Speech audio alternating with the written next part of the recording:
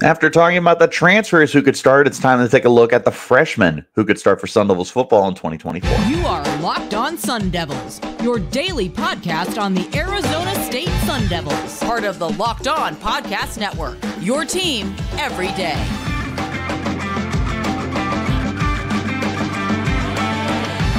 Welcome back to the Locked On Sun Devils podcast, part of the Locked On Podcast Network, your team every day. My name is Richie Bradshaw, and I will be your guide for everything Arizona State Sun Devils. Thanks as always for tuning in and making us your first listen of the day. Wherever you're getting your podcast, hit like, subscribe, and turn on those notifications so you get an update whenever we post new content. You can stay in touch with that content by following me on Twitter.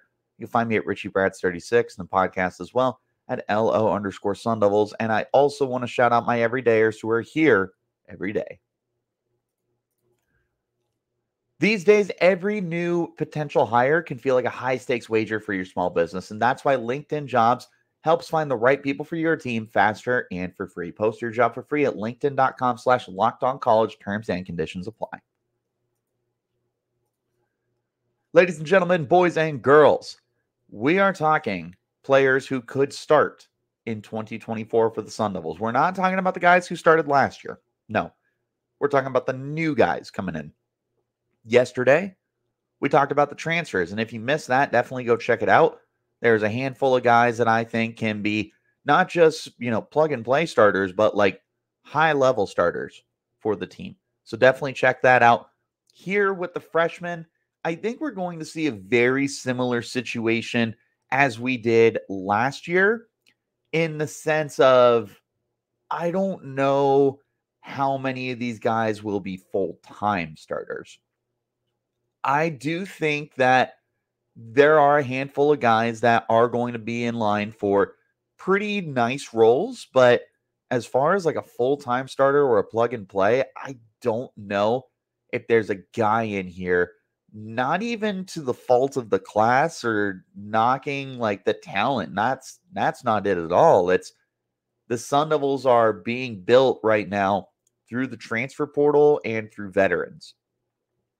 I anticipate that to be the same thing in 2024. There's 22 transfers that are coming in as of now. Plenty of them are going to see significant playing time, if not full-time starting opportunities.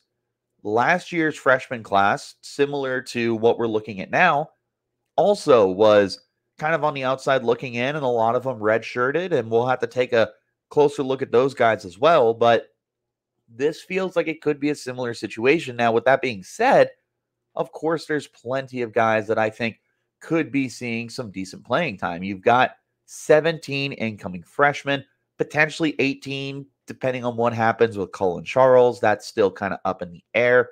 But, cross that road when we get to it. There's guys here that I do think we can start. And we're going to go ahead and do a quick little honorable mention here, and that is punter Kenyon Floyd. I am very much on record as I feel this is the plug-and-play guy. This, to me, feels like your starting punter. I know that, like, Ian Hershey's there, and, like, there's some other competition as well, but Kenyon Floyd, Valley kid, 5-star punter, I believe a 2-star overall. No, he did get to be a 3-star. So 3-star overall prospect, a 5-star punter, Valley kid from Horizon High School out in Scottsdale. Dude's got a leg. He can push it. And that's what the Sun Devils were lacking last year, was a punter who could flip the field. Floyd is that guy, pending some kind of just total decrease and step backwards as a player, which we don't ever predict that stuff. But I believe that right now, Kenyon Floyd is your starting punter.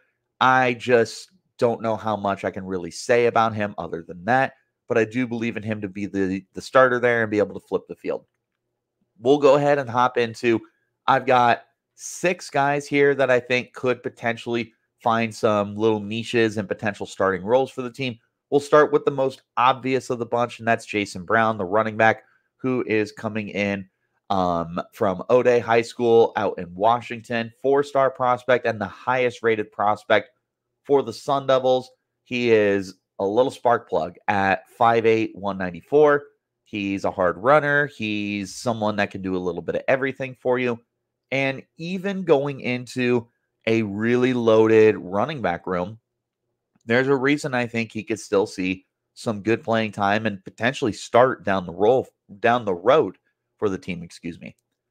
I see a very talented running back. I see somebody who looks to be the future of the program beyond this year. So maybe he's in a reserve role this year, right? Down the road, he feels like he's going to be one of the main faces of this program and at the running back position. There's definitely a lot of hype behind him, and there's a lot of people that are feeling he could be that kind of guy. Also helps when you are highly recruited. But I also see that the Sun Devils have a veteran running back room. Shocker, we already mentioned that that's a lot of what we're looking at. But you have Cameron Scadaboo, who, until further notice, is your starting running back. DeCarlos Brooks, who looked great when he played, but he was injured last year quite a bit. He missed more than half the games. Kyson Brown looked plenty good. I definitely expect him to continue having a role for the team. And now they bring in Relique Brown, who Kenny Dillingham said is a running back for the team, not a wide receiver. They are going to get him the ball in more ways than one. I don't know if he's a 200 carry guy because of everybody else that they have, but who knows? But you look at all those different guys, right? You've got Scadaboo, who could possibly be a bell cow. You've got Relique Brown, who's going to be a running back, but he's also going to get the ball in a variety of different ways. And DeCarlos Brooks is very talented, but he's often injured. We haven't been able to truly rely on him yet. And Kyson Brown, I still think is probably right now running back 4 if DeCarlos is healthy. But if he's not, then he's 3 behind Relique and behind Scadaboo. So how does Jason Brown figure into this? Well, you had a crowded running back room last year, and Kyson Brown still saw quite a bit of playing time. Scadaboo was a very important piece of what they did last year. And when DeCarlos Brooks was healthy, he was the guy who spelled him. But when he wasn't healthy, which was more than half the year, Kyson Brown was out there. And Kyson Brown was a very capable running back. Jason Brown might find himself in a similar situation. He might find himself as one of the more talented guys on the team because he is going to walk onto campus. He's going to walk onto the football field and instantly be one of the most talented running backs on the roster. He might be the most talented running back on the roster. He is that guy. So when you've got somebody that's as talented as he is, as long as he brings his effort and as long as he is willing to put in the time, the effort, both on and off the field, and be a good student, that's something that Kenny Dillingham also places value in. So he needs to be going to class and he needs to be doing everything that he can. You're going to get playing time and you're going to get onto the football field. And the thing is, Jason Brown is talented enough that once he gets on the football field, it's going to be really difficult to keep him off the football field. And again, we haven't even seen him take a snap yet. That's one of the biggest caveats here with talking about these freshmen that are coming in.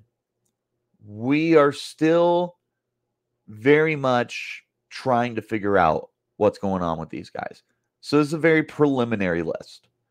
But with Jason Brown, he feels like a very difficult player to keep off of the field. That's kind of where I'm at with him. He looks good. And if he is able to make the most of the opportunities he sees, who knows? By the end of the year, this could be a starting running back for the team. I also see the Sun Devils having a really weird situation with starting guys. He probably has the lowest chance of the other guys on this list, but I would tell you he has the highest chance of having significant playing time. Real quick, there's one other 4-star that's on the team, and everybody knows I'm a very big fan, and that's Jaden Fortier. He is not on this list, and the reason why is he is recovering from an ACL surgery, so I have no idea when he's going to be ready. I don't know if he's going to be ready at the start of training camp or if he's potentially out for the year and redshirting. I have no idea. Everyone knows I'm a big 40A guy. I'm waiting to see what the diagnosis is going to be and how long he's going to be out. Because if he is going to be healthy for the season, then yeah, it's very easy for me to slot him onto this list. Did want to mention that real quick as we conclude talking about the 4 stars on this team. But beyond the 2 4 stars, there's some really good 3-star kids, some very high 3-star kids, and some diamonds in the rough that are on this roster as well. And some of these guys I do also envision, as the list and the episode would entail, could potentially see some starting time. We're going to talk about them in just a moment. This is the Locked On Sun Devils podcast, part of the Locked On Podcast Network, your team every day. At the start of the new year, every small business owner is asking themselves the same question. What's the one move I can make that'll take my business to the next level in 2024? LinkedIn Jobs knows that success always depends on the team that you surround yourself with. And that's why LinkedIn Jobs has created the tool to help find the right professionals for your team faster and for free. LinkedIn isn't just another job board. LinkedIn has a vast network of more than 1 billion professionals, which makes it the best place to hire. Hiring is easy when you have that many qualified candidates.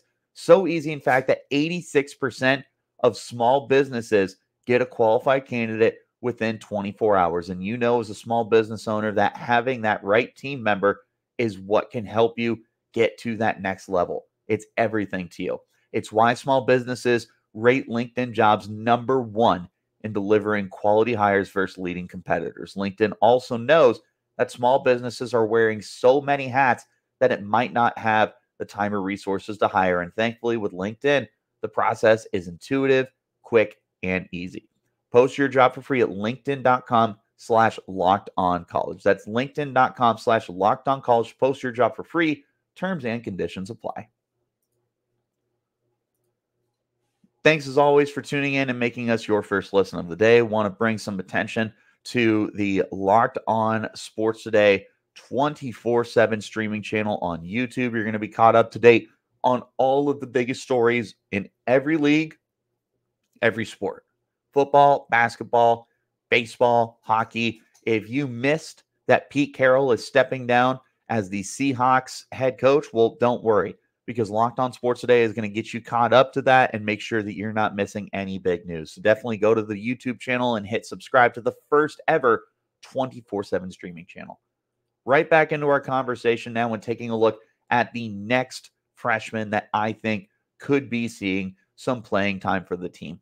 And we're going to focus on the interior of the offensive line here. Arizona State is bringing in 4 guys through their recruiting class.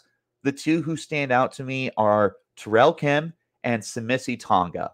The reason why I highlight them is because they are already at a proper playing weight.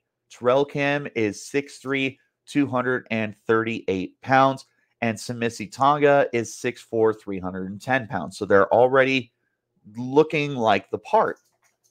When you have guys that are built to immediately get slotted into playing time, that's going to help you out to see the field.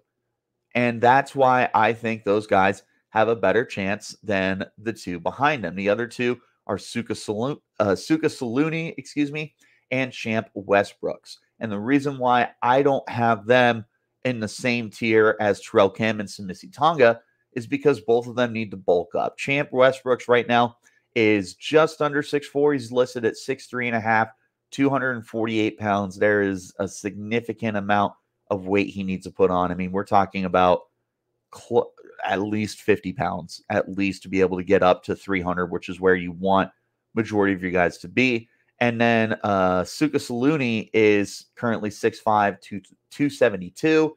He's closer, but again, you really want your playing weight of your offensive lineman to be 300. Especially on the interior, you don't want smaller guys. You need them to be able to bulk up. And I think that this is going to place them in a situation where they could be redshirting, and that's honestly a very good thing. keeps their eligibility. They're able to bulk up and focus on getting to proper playing weight and all that good stuff. I think it's a very good thing for the Sun Devils. This is not a, oh my gosh, you're not going to be able to play, blah, blah, blah. Not at all. Especially when you consider the fact that there are plenty of guys that are coming in through the transfer portal as well. Guys we talked about yesterday as potential starters for the team. They're bringing in Shanko Matatia. They're bringing in Joey Sua. There's guys that are coming in that are going to be competing for playing time. It just flat out. It's going to be difficult for these freshmen to get onto the field, especially on the offensive line, because there is going to be such a big emphasis on getting proven guys out there. We saw in 2023 how important and how imperative it was to have the depth along the offensive line, and especially have the proven guys, because ASU was just decimated by injuries last year. And the offensive line was one of the units that was very much impacted. So they're going to want to have their veteran guys while they develop the younger guys behind them and have them slotted in for future roles.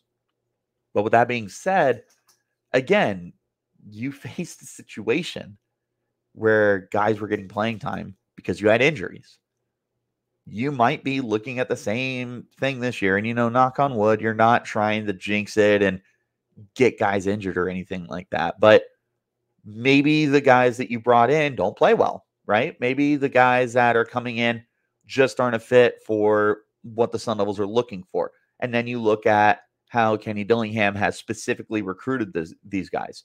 And suddenly they're seeing more significant playing time during practice. They're getting first team reps. They're getting second team reps.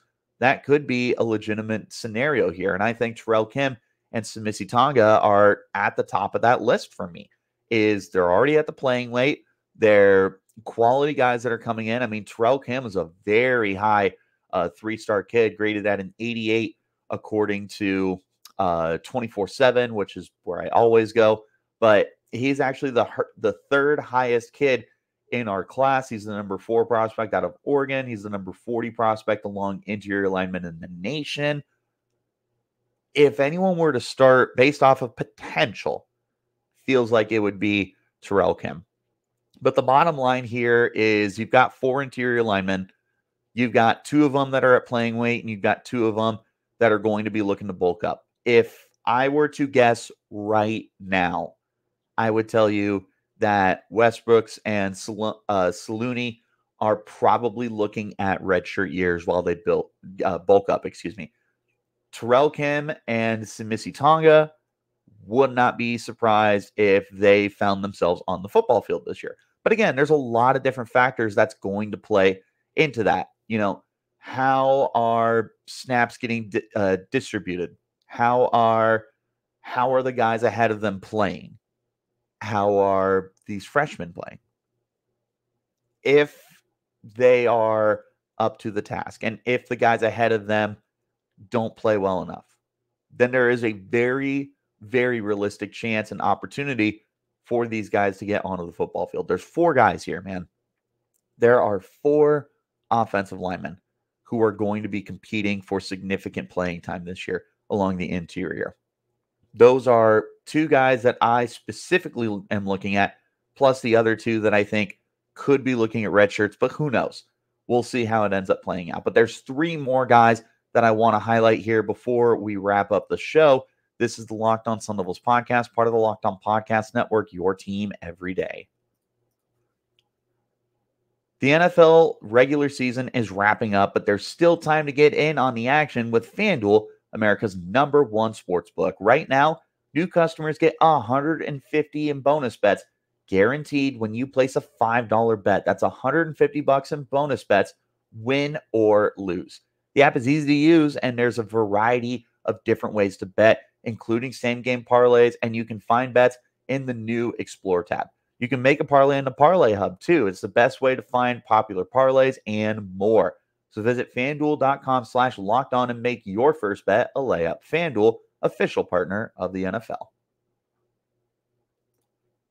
one more time. Thanks as always for tuning in and making us your first listen of the day. Wherever you're getting your podcast, hit like, subscribe, and turn on those notifications. A shout out to my everydayers who are here every day. And I also want to shout out one more time the Locked On Sports Today 24/7 streaming channel on YouTube. So if you missed any big stories like Pete Carroll stepping down as the Seahawks head coach, then go over and check it out. You're going to be caught up to date on all your sports, all 4 major leagues, college, everything that you can think of is going to be covered.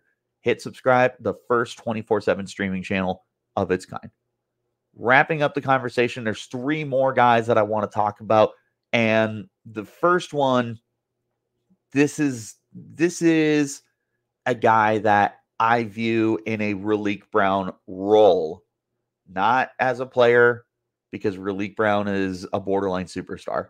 But Zechariah Sample is someone that I could see in a similar role to Raleek Brown, especially as a special teamer. He had some special team success during his high school career when he was at Caddy Jordan High School in Fulshire, Texas.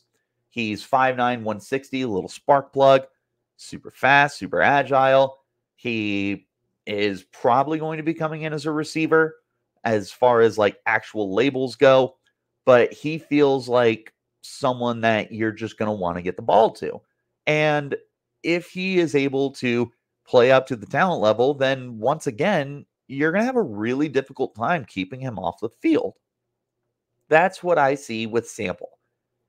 He is as talented a player in this recruiting class as you have.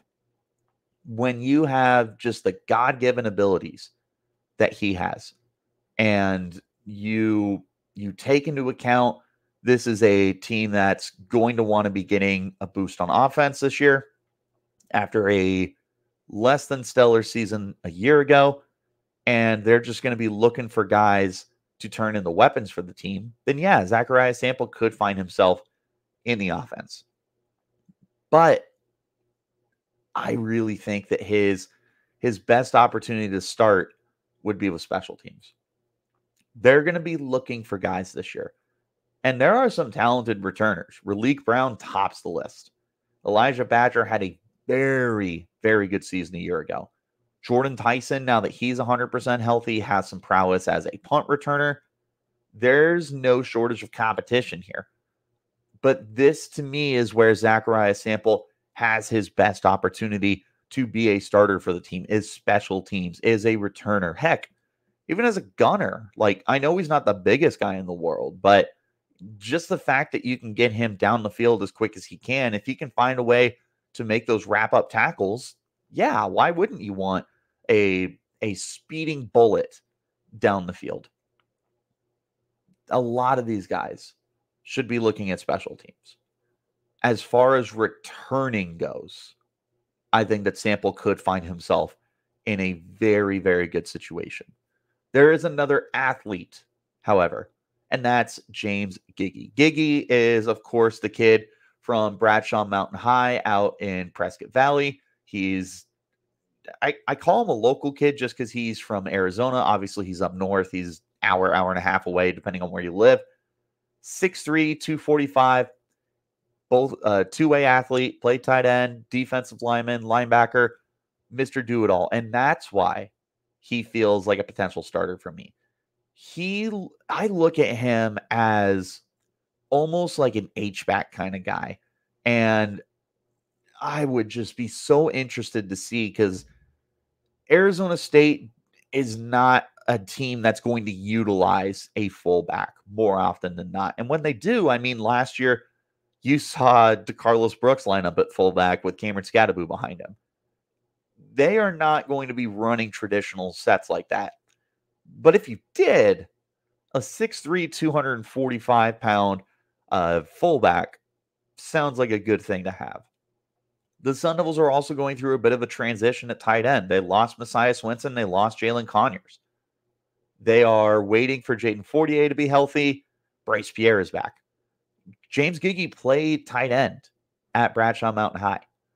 Maybe he's able to find a way as like a third tight end or in the heavy set kind of thing. Who knows? And then, of course, on defense, when you have a guy who can stand up or put a hand in the dirt, there is absolutely opportunity for you to get onto the football field. James Giggey feels like of the guys listed here, the only ones I would put ahead of him would be Terrell Kim and Semisi Tonga, Canyon Floyd, but again, I left him off this list just because I feel like he's a lock almost. Maybe Jason Brown.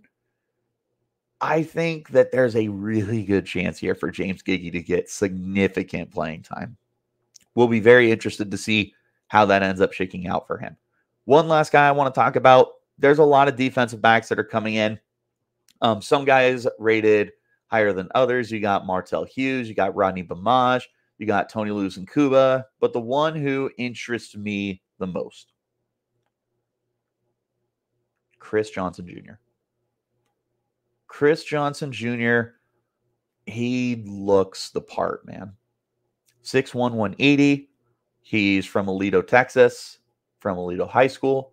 He just won the state championship.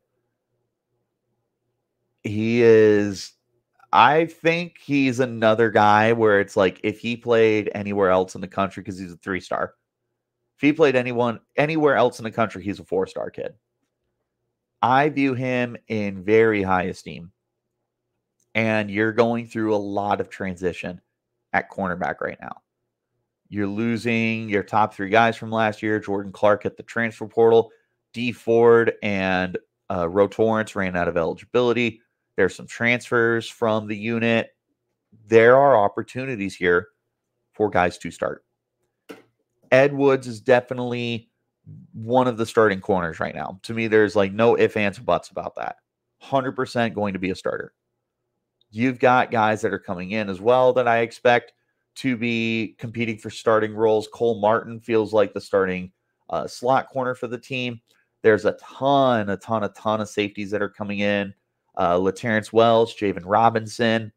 There's going to be really good competition at corner. But I look at Chris Johnson Jr. Man, I don't know how you keep him off the field. Even in a rotational role, I don't know how you keep him off the field in 2024. I'm really curious to see how he performs during training camp. Because if he's able to find a way to stand out, he's going to be looking at good playing time. And if he plays well in that playing time, by the end of the year, he might be a starter. There are guys here that make sense to plug and play. Ed Woods, Mason Williams feel like they got inside tracks to start. Cole Martin definitely feels like the starting slot corner. Who knows what goes on with safety, but you may see those guys transition as well. I know Montana Warren during training camp last year was playing in the slot. And I'd be curious if that continues to be the case for him. You've got plenty of guys that are going to be driving up competition. And there's plenty of freshmen too. Again, Bamaj, Lewis Nakuba, Martell Hughes, like there are guys coming in that are going to be competing for playing time. I don't know what it is though. I look at Chris Johnson Jr. and he excites me. And I'm so curious how he performs during training camp, during the offseason. If he looks the way I believe he can play, he's going to see some good playing time. He is the last guy I have here as my freshman with the best chance to start. I'm curious who stands out to you guys. Was I a fool to leave Jaden Fortier off this list? Do you think he's going to end up starting this year? Do you think that Jason Brown's going to have a nice role? What do you think of the interior linemen? Any other freshmen that I might be missing? Let me know in the comments. You can hit me up on Twitter. You can find me at Richie Bradshaw 36 and the podcast as well at LO_Sun Devils. But of course, wherever you're getting your podcast, hit like, subscribe, turn on notifications so you get an update whenever we post new content.